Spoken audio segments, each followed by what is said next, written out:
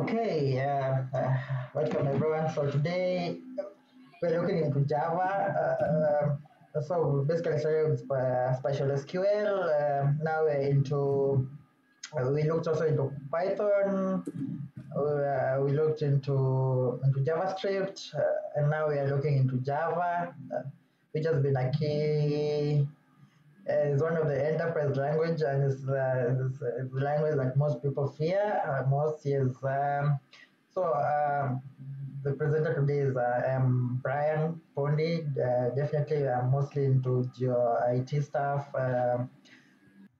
and this second presenter is a little bit sick. Wenceslaus Mew, he will maybe will probably schedule a proper schedule for him to talk on Android and GIS because he mostly has mostly done Android stuff development and then definitely for the geo community. Um, and as usual, it's just for today it will be toned down because definitely we can't cover so much in Java. It's just an overview, maybe to see when you're exploring or when you ever get to a company that works in Java, works using Java, then you won't be scared of it or something. So basically just introduction, general presentation, then if there's any discussions and then any other business and resources definitely. And so we are going to look into why Java. Uh, so as a starting point, definitely major companies use Java, whether it's as a part of a component or as their main stack.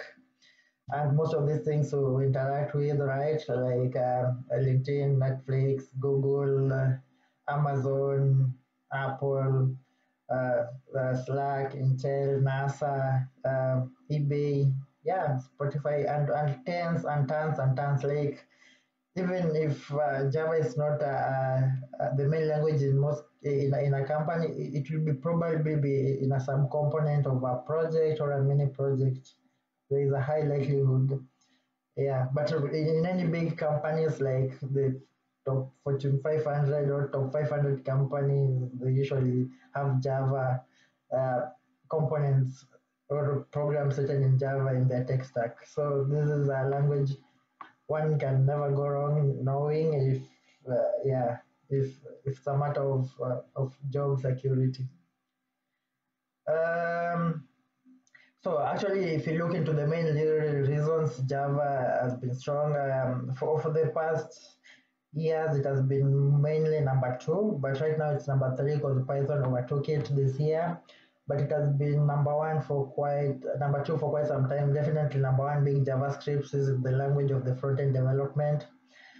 And yeah, number two has been mostly Java, and then Python number three. But now Python is number two, Java number three. But again, Java is still dominating in the enterprise area. It has got large community. I believe Python has really grown because of it's easy to pick. Definitely, then the data science community has really grown, making it to be in demand and being number two among other factors. Like there are tons of data roles that are using it. Yes. Um, if you look at apart from large community and support for enterprise, there is the backward compatibility. This is something we can verify maybe from Python guys because at times in Java it's easy to shift from various versions.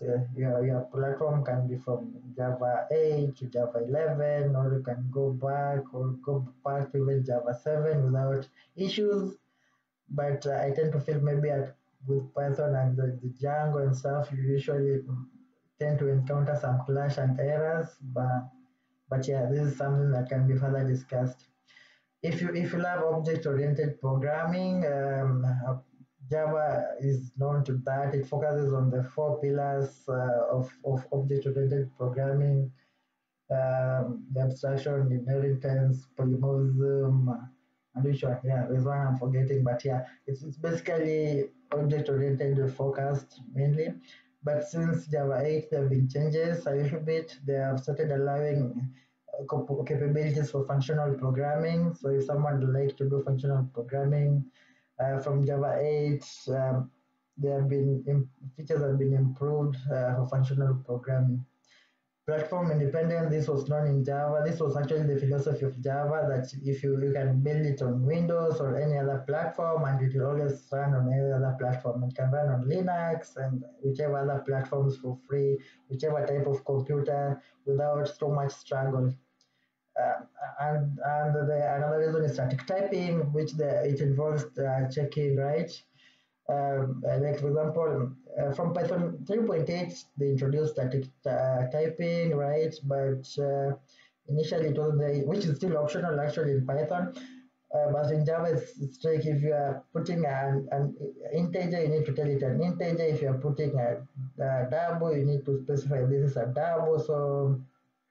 So which is really great. I think you really need to know what you're doing. Like for example, you've seen some rocket launches and their failures because of just using maybe a wrong data type, for example, and miscalculating the decimal numbers. Like when should you use a double versus when to use a float. So static typing is key depending on the sector or maybe like banking and this area that needs precision. To me, I find it's great, right? Then if you look into uh, open source libraries and frameworks, Java has been the language of the enterprise since the 1990s. So many of companies adopted it, right? When it was built and built up, so it has really mature libraries. Like you always get something Java has something for you to use in whichever problem you have in most cases. And definitely performance, yeah, Java performs fast. It depends, you're comparing it with what language and what resources you have. But yeah, it's definitely not faster than C++. But yeah, if you compare it to maybe you benchmark it to maybe Python, then it depends. Yeah, it could be fast, but then it depends in what angle you are looking and what measurements you're putting into place. Uh, Another advantage of Java is even though it has got its challenges like a steeper learning curve, it's easy to pick up other languages once you know Java. Because Java really gives you a solid foundation to transfer knowledge to other languages, so you tend to find other languages to be easier. Like Python will be a little bit easier for you, Kotlin, Scala, and these are several languages you can think of. It will be easy just to learn pretty fast. C Sharp is pretty close to Java, so it will be kind of an easy pickup.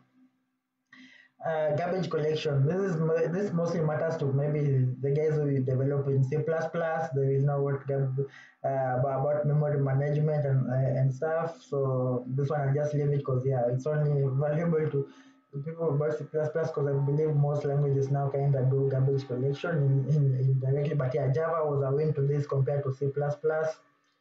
Yeah, and definitely Java is also known for better concurrency. I think this was said before Golang.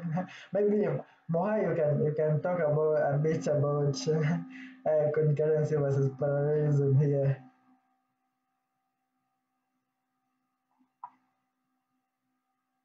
Do you want right now? Yes. Or do we like do it later on?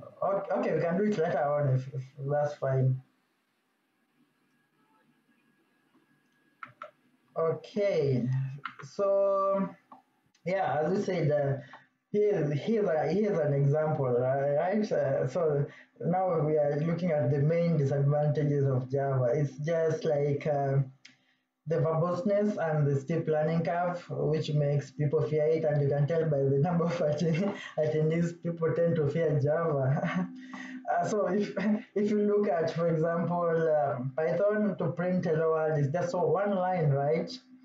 In Java, it's 1, 2, 3, 4, 5, about 5 lines for the same simple process. Because, but then again, I usually tell people when you look at Java, you should not look at it like that it was designed. It wasn't designed for hello world kind of problems. It was designed to build a massive to solve massive problems. Okay. So yes, this is usually the case, but yeah, it was built to build enterprise solutions, and that's why this is usually the comparison. But yeah, it wasn't meant for this kind of stuff. Like it has its own strong purpose. You just need to use the right tool at the right time. So in the backend frameworks, Java slowly become friendlier on the backend. So the most popular framework right now in the industry is Spring Boot. But then there are other minor ones like to it, like Micronaut and Quarkus. Since most of you are familiar with Python, I can say like you can consider Spring Boot like Django. Uh, Trying to put it in that context, then maybe Micronaut and Quarkus are like Flask and maybe Fast API because they're also super fast. Yeah, so it depends what you're building, but yeah, most companies use Spring Boot, which to me, I found that once you know code Java, to pick up Spring Boot is not a challenge because it's mostly about understanding annotations, and you just need to know how the usual MVC framework, like in other programming languages, that this model view and controller. Yeah, and it's kind of pretty straightforward language with tons of annotations to use. Yeah, and that's the main purpose. Right now, yeah, people still do some desktop programming, but very few. Right now, most companies are building web platforms. But if you're going for the desktop solutions, I really don't haven't looked much into it. But yeah, it's okay. So Android development is also pretty much great and interesting. This is definitely you can learn Java fast, but right now also Kotlin is coming in as a key. It's the de facto. Google made it the de facto because Java, Google, and Oracle are having a lawsuit about using Java on Android. There was certain issue with that. Yeah, but so for a long time, like most code bases in the companies you join, you tend to find them in Java, unless the companies started building newer apps or different versions. Then you might find they're using Kotlin, but still integrated with some Java. So Kotlin is just like an extension of Java. So to me, it's still great to learn Java. Then maybe you can check into pick up the Kotlin pretty fast, and then just do Android development. Depending on company, as I said, they are most are using the native. But as you know, also right now, the technologies are changes. You can build mobile apps with the JavaScript framework. So, like for example, React Native, you can use it to build both Android and iOS, and saving you from learning Java and also learning Swift or learning Kotlin and learning Swift at the same time. Yeah, but then it usually depends what your company does, because if some companies just still prefer to stick to the native, so like learning Java, Kotlin, and just building with that compared to React Native. Maybe if there's anybody who has tried to build on both platforms, can let me know. But yeah, like the one you're seeing on the screenshot here on the presentation is just a simple app that I built. So I was just doing my normal GIS stuff, and then my boss at that time I was working at Seattle approached me and said, "Hey Brian, we've got funding for this stuff. Are you interested? It's a project to build. You can build an app and stuff. Blah blah blah." Yeah, to help farmers, because farmers usually don't get information easily, and so it was to help them to get the market price, farm management practices, weather information, and just the community to share resources.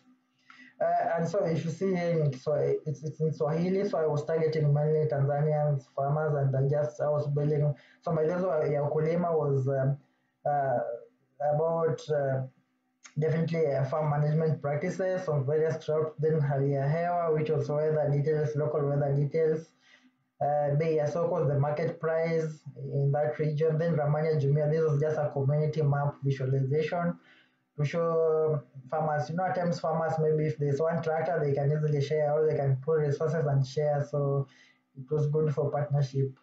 So it was just about entries, just simple app funded by the USAID. We didn't really finish the project because when Trump came in, he did cut the fundings, among other, for many projects, including this one.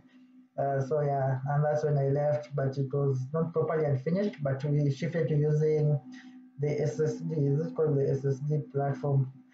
Because we put so many things on hold due to budget cuts. But yeah, it's part of life.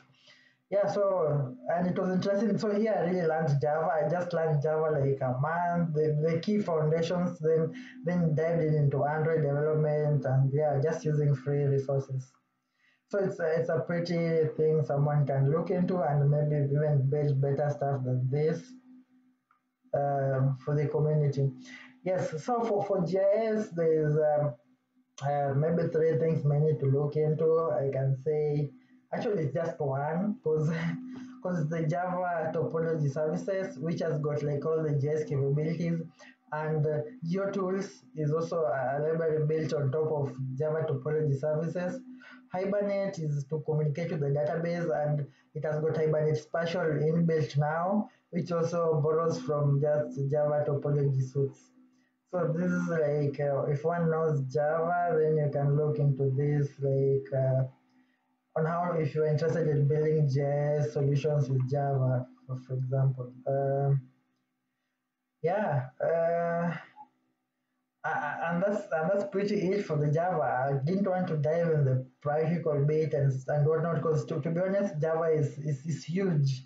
And if just someone is really interested in this and you just know the capabilities, it's better for you to really just create your time and go because this what we do here. It's not about teaching you hand by hand, but showing you what these things can do, where they're used, which companies, and what you can do, right? And if there's any let's joiner, we talk like it was good to see NASA using Java and stuff. And you can tell like even from here you can easily once you learn Java you can easily learn Scala. Why Scala? Because this depends with the company. Because I've seen John here. Is John? Yeah, which has reminded me because John was getting. An offer in John has gotten an offer in German Aerospace Agency. So I was just thinking about, for example, Geotrellis is I believe it's Geotrellis. So it's to process satellite images. It's done with Scala, but definitely yeah. Once you know Java, it's easy to learn Scala and it's easy to use the Scala knowledge in GeoTrellis, then you can use the Java knowledge on other big data processing tasks. Yeah, so GeoTrellis, you see, it's done in the Scala language. And this will enable you to process tons and tons of satellite data at super speed compared to doing it with Python. So yeah, it really depends on the company that you work. The company will always determine the tool that you really want to use. Like you'll be able to tell which tool will be more efficient. If, for example, if Python is efficient to use, yeah, then you don't need. Because for example, even in Python for other some data analytics, there's GeoPySpark, right? And so it's not about just focusing on one language. So if you find that GeoPySpark favors you compared to using Java stuff, it's still possible. Yes, then stick to Python. It's not that we're embedding you to do stuff uh, or to learn all the languages, but it's just to make people to be aware of the capabilities that exist. Yeah. Oh, Moha, you can now explain the concurrency and parallelism because Java was known to be great at concurrency. I think as a Golang person, you've used it this kind before.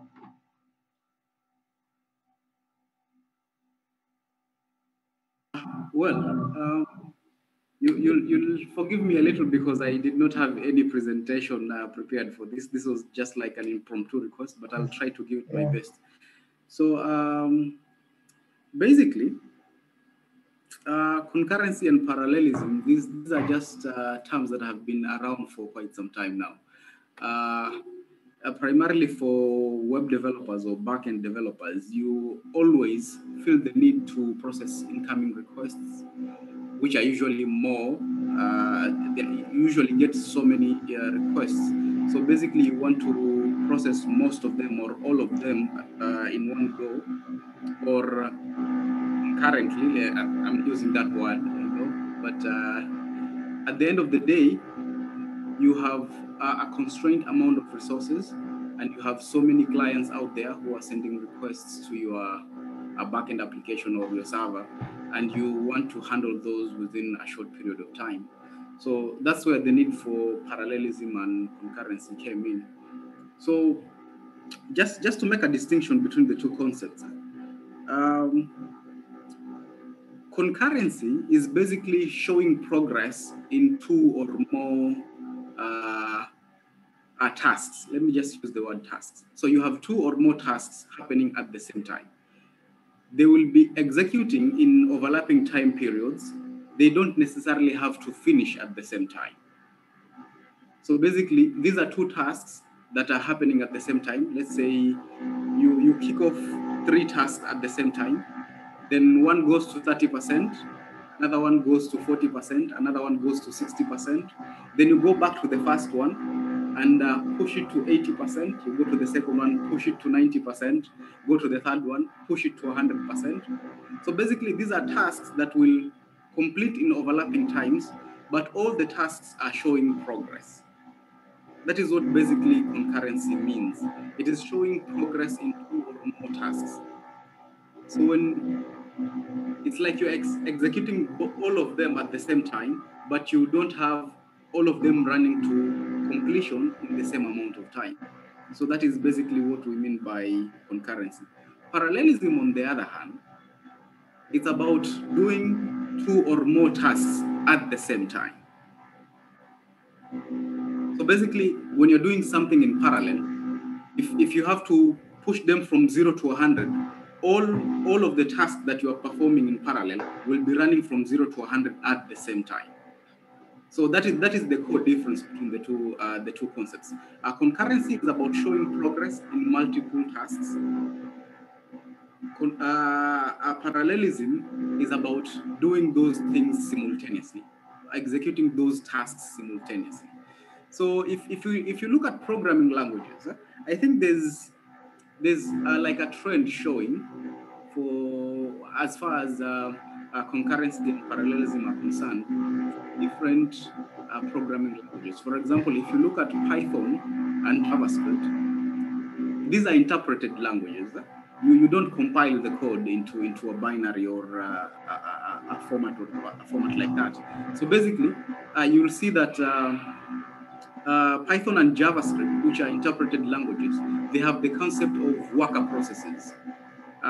Basically, worker processes are there to implement what we've called parallelism, because at the, two different worker processes, let's say Python worker processes, can run at the same time and not have any conflict between the two.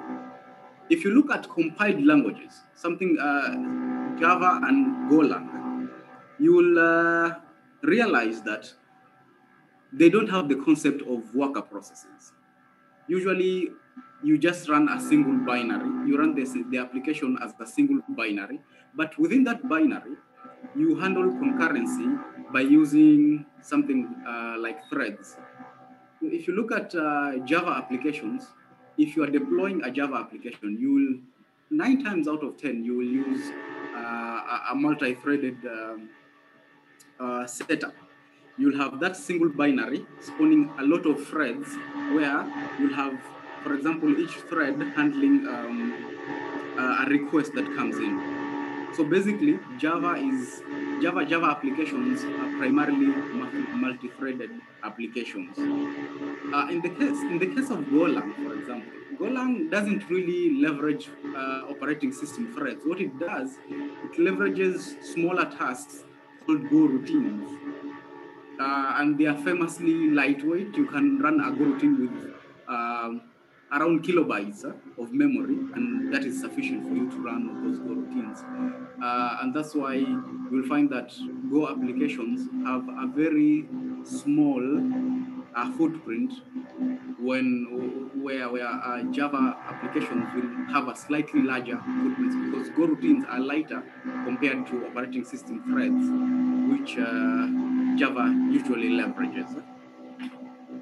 I know I'm talking a lot of jargon here, but to explain these concepts, we have to like mention a few of these concepts. So if you look at a Python application or a JavaScript application, most of the time you'll see somebody running that kind of application in cluster mode.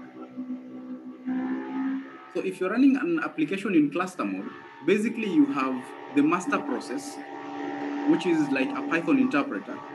Then you have the worker processes, which are like child processes that have been created by that master process. Then whenever requests come in, the Python application will load balance those requests and push them to those worker processes. So basically, in Python and JavaScript, you accomplish parallelism using several worker processes. And then, if you want to do concurrency, then you can leverage threads. Python can run threads. It can leverage operating system threads. JavaScript, on the other hand, is purely single-threaded. And by JavaScript, I mean Node.js, which runs in the Chrome V8 runtime. It's basically single-threaded. You cannot run multiple threads. You'll only run one single thread. And then the single thread runs an event loop. Now, for every request that comes in, an event, a task is created. That task handles that request, and when the request is completed, the task gets destroyed. And actually, the event-based architecture of Node.js is very efficient. So efficient that Python has borrowed some of those concepts and came up with a new standard called ASCII, which basically handles requests in an asynchronous manner. Initially, Python was purely synchronous with blocking calls, and it was characteristically slow. But since adopting the asynchronous event-based mechanism from Node.js, Python has improved as far as speeds are concerned. If you look at a framework like FastAPI, the benchmarks are close to what Node.js and Golang can give you. So it's basically a very good way of doing concurrency. So for Java-based applications, you'll always be doing multiple threads. You'll be using a multi-threaded model to run your applications.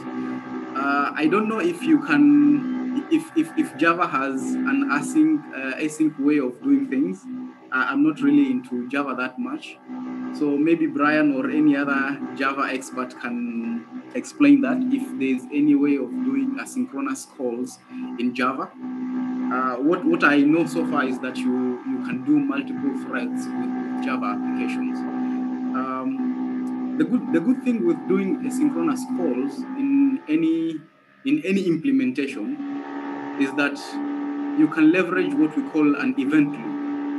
The event loop is usually a very efficient task manager that can run thousands of tasks at one go. So basically, you get so many requests being handled concurrently, and by so many we are looking at thousands of requests, which is at the end of the day very efficient and is very scalable, because it makes sure your operating system or your CPU is always busy handling a certain request. If you're doing threads, multi-threading is usually controlled by the operating system, and people have said that the operating system is not very efficient. It's kind of slow when it comes to context switching. Context switching is simply, how can I explain this? It's when the CPU switches from thread to thread to make sure that all the threads are being executed concurrently. So basically, the operating system is kind of slow, but there are implementations out there that are very fast. For example, the implementation for Golang is very fast. The implementation for Node.js is very fast. The implementation for the loop that is primarily used in Python application is called UV loop. The UV loop is implemented in C++, which is very fast. There's another one implemented in Python, but we all know Python is slow. So even for Python applications, the loop that they use is written in C to make it very fast.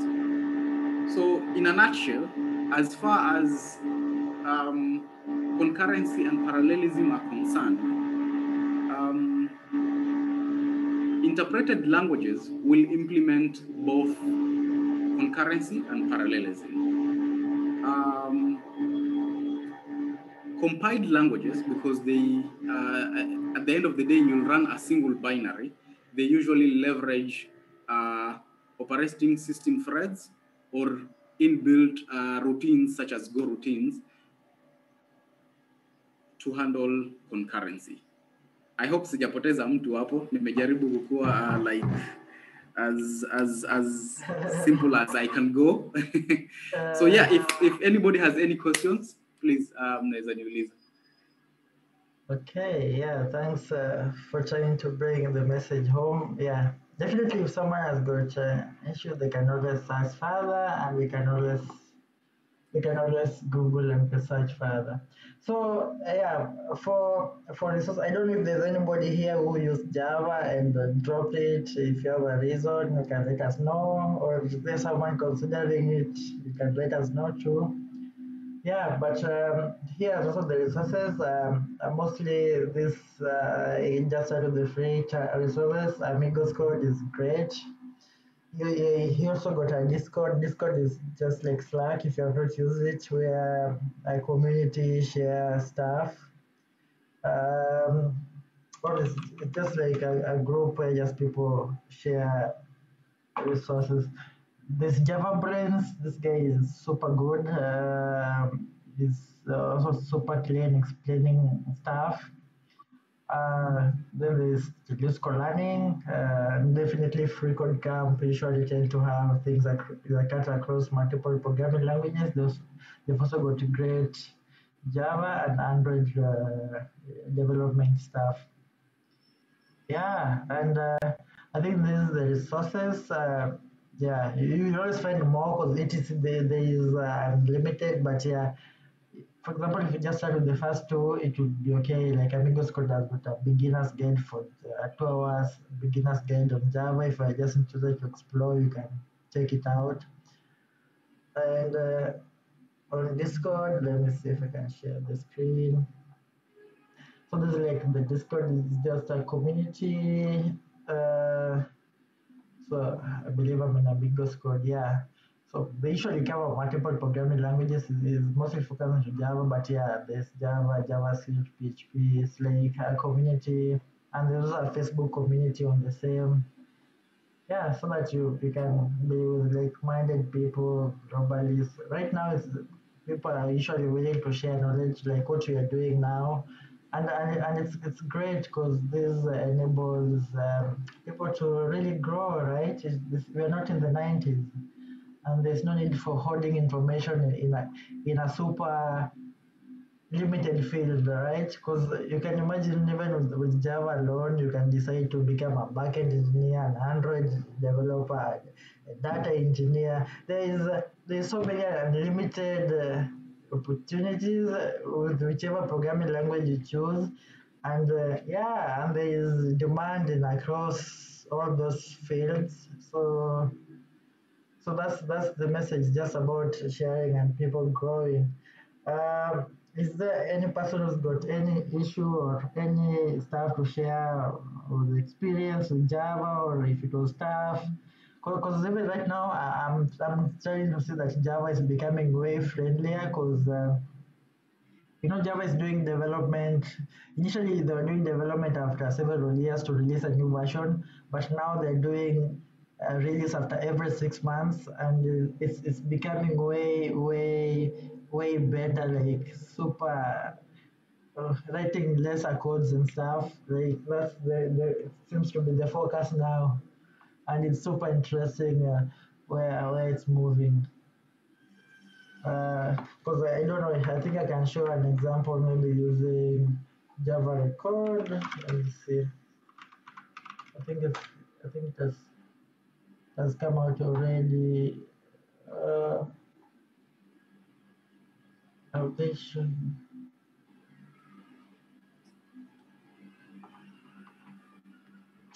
There's no proper. I wanted the 14 new features. I think yeah. So there's just improvements on Java. I'm trying to find a better explanation, but yeah, since I can't get it. But yeah, I should have searched this earlier to save our time. But yeah, you can look onto what record does. Yeah, but record saves you from writing tons of code and stuff. Yeah, like this record, and you say person, a public record person, and then you put the attribute. It saves you from writing because initially people used to write the methods and the whatnot and the getters and the setters. The record will do that for you. So it reduces the Python code to pretty much a short lines of code. Among other stuff, there's Java's got a new switch statement.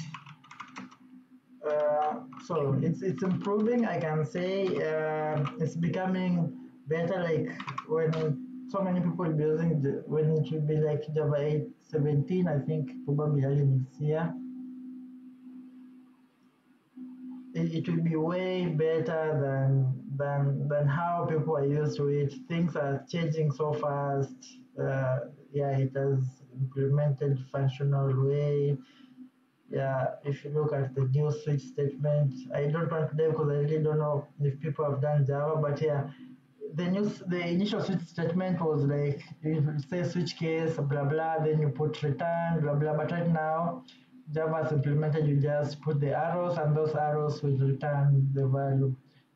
Uh, yeah, it's yes. Initially, this is how it was: case, blah blah. Then you do break, it was so complicated, but from this, it is changing to be just a simple stuff. I can just use the arrows. Yeah, it's becoming way simpler as times goes by. I think it's becoming an interesting, simpler language too.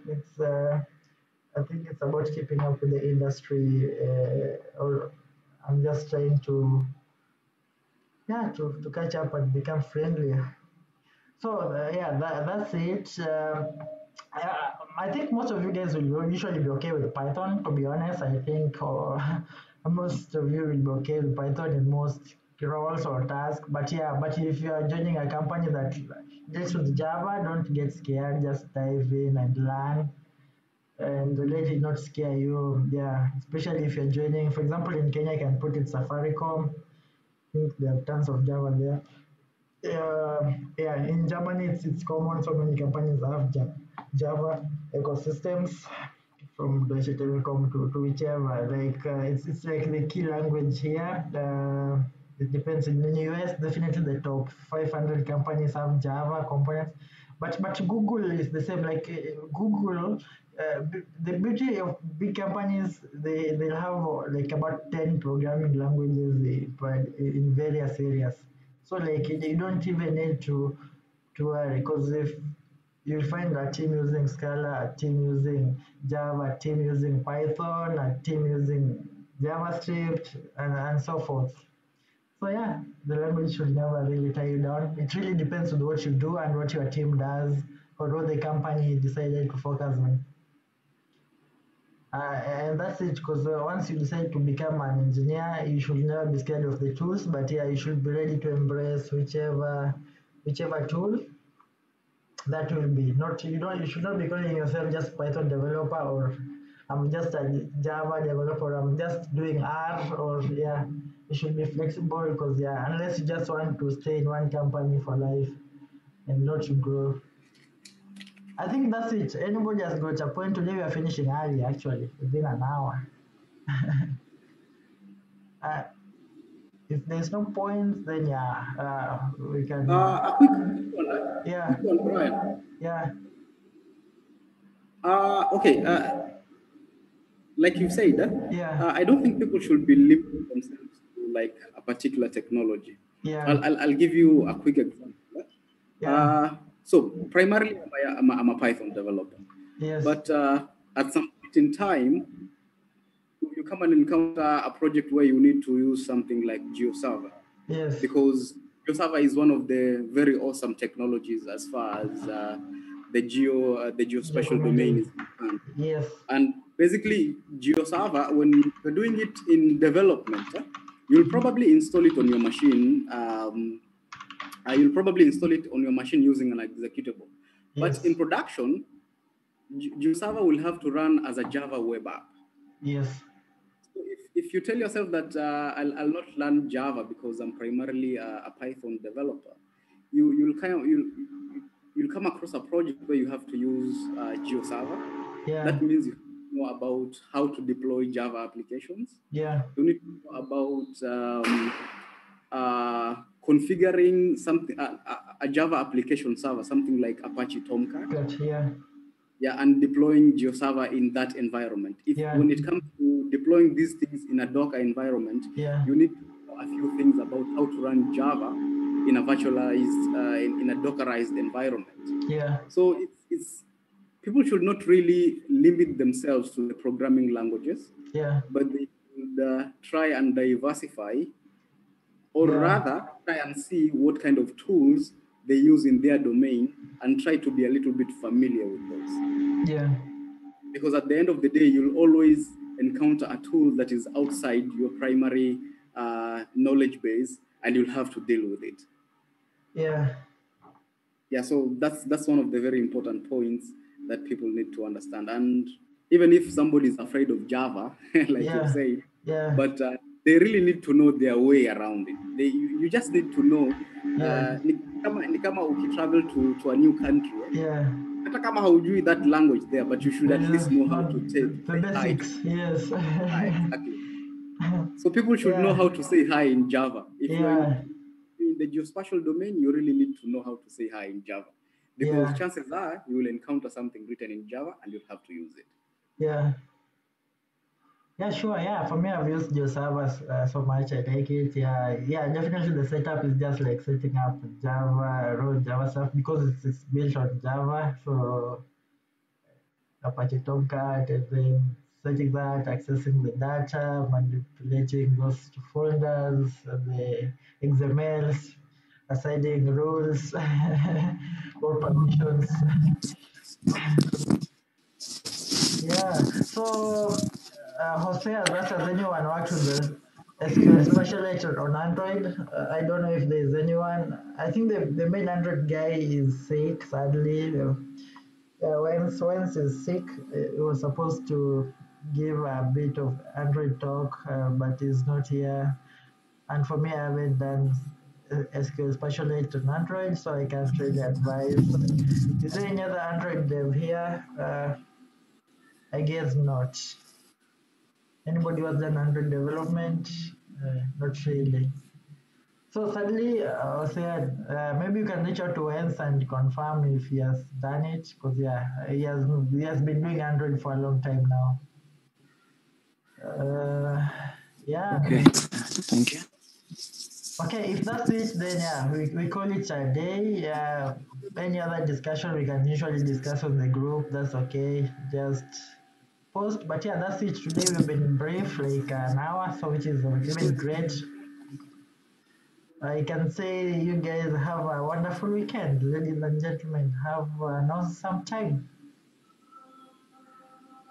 Thank you so much, Brian. You two have a great time and the rest of the team. Okay, great. Okay, great, everyone. Nice day. Okay, bye. Bye. Bye. Thank you. Okay, bye, Bonea.